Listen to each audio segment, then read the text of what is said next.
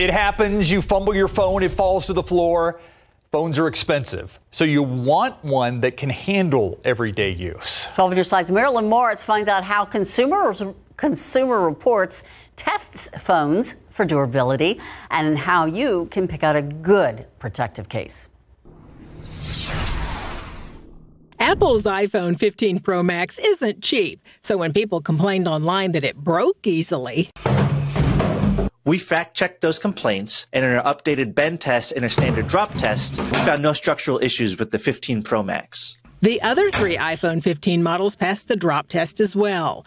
Like they do with every phone, Consumer Reports dropped them 100 times in a tumbler lined with stone to simulate dropping a phone to the concrete from the waist high.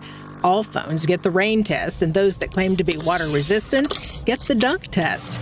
And folding phones, they're opened and closed 30,000 times. Besides choosing a phone that passes the durability test, there are other ways to protect your precious device. Well, with phones costing more than $1,000, it may make sense to get a case or a screen protector to protect your investment. Here's what to look for in a case: a raised edge around the screen to protect the glass from a faceplant, raised edges around the rear camera housing to protect the lenses, and padded corners, preferably with an air gap to protect from impact.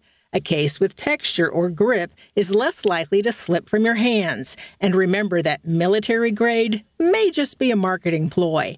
And look for a warranty. OtterBox, LifeProof, and Spec all offer one. As for screen protectors, if you've got an adorable reason to think your screen is in danger, it may be worth considering. If you or your kids are rough on your pricey phone, it can make sense to go ahead and buy the insurance. Marilyn Moritz, KSAT 12 News.